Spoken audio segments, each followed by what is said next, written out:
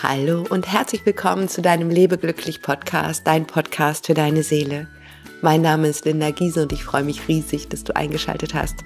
Heute am Sonntag zu den kosmischen News. Ja, und heute werden uns die Themen beschäftigen, wie wir zum Kanal für die kosmischen Energien, für die kosmischen Informationen werden. Und die Sterne und die Energien stehen günstig, dass uns das gelingen wird. Denn diese Woche ist es möglich, Geistesblitze, Eingebungen und grandiose Ideen zu empfangen, direkt von der kosmischen Intelligenz, direkt von der Urquelle. Wow. Sei also achtsam, sei offen. Versuche nicht alles zu zerdenken, sondern lass es fließen. Du wirst diese Eingebungen im ganzen Körper spüren. Sie fühlen sich gut an. Dann bist du verbunden und kannst alles herunterladen, um es dann Schritt für Schritt in die Form zu bringen. Macht es dich eher unruhig oder nervös, dann sind die Schwingungen noch zu hoch für dich. Das ist nicht schlimm. Übe dich dann einfach in Achtsamkeit und Vertrauen. Also du wirst deinen Wert dann auch haben, der diese Woche für dich beinhaltet. Übe dich dann in Achtsamkeit und Vertrauen und für alle diejenigen, die merken, boah, es fühlt sich gut an, ich spüre die Eingebungen am ganzen Körper, zulassen, fließen lassen. Also stell dich diese Woche auf viele tolle Eingebungen und Geistesblitze ein. Stell dich aber auch auf unerwartete Überraschungen ein. Sind sie positiv, dann freu dich drüber. Sind sie erstmal unangenehm, versuche gelassen zu bleiben. Ganz wichtig.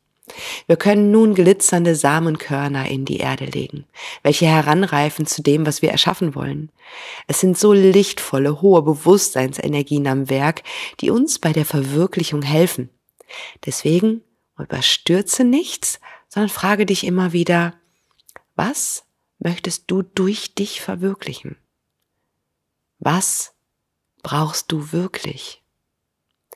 Kannst du das Licht deines Seins fühlen? Welche Verantwortung möchtest du übernehmen und welche möchtest du nicht mehr tragen? Welche Grenzen sind wichtig für dich und welche dürfen neu gesteckt werden? Was kannst du aus deinem Rucksack aussortieren für deine Reise in ein neues Bewusstsein? Sei kreativ, sei achtsam und genieße diese geistigen Höhenflüge. Achte auf dich, deine Werte sowie auch auf deinen Körper. Es gibt nun keinen Weg mehr zurück. Es geht nun immer weiter vorwärts und wir verhelfen gemeinsam einer neuen Erde, einem neuen Bewusstsein auf die Welt. Sei dir bewusst, du bist ein großer Schöpfer. Und mit diesem Bewusstsein geh verantwortlich um, mit diesem Thema Schöpfung erschaffen, indem du sehr bewusst immer wieder hinschaust, was du wirklich erschaffen möchtest. Du bist ein Kanal für die Informationen, die aus den göttlichen Reichen kommen. Ja, nimm diese Verantwortung an und genieße sie. Schön, dass es dich gibt. Vergiss nicht, diesen Podcast zu abonnieren, denn hier informiere ich dich auch immer wieder über die kosmischen News und schau gerne auch in die Shownotes, wenn du Lust hast, mit mir in Kontakt zu treten. Von Herzen, das Allerschönste für dich. Deine Linda.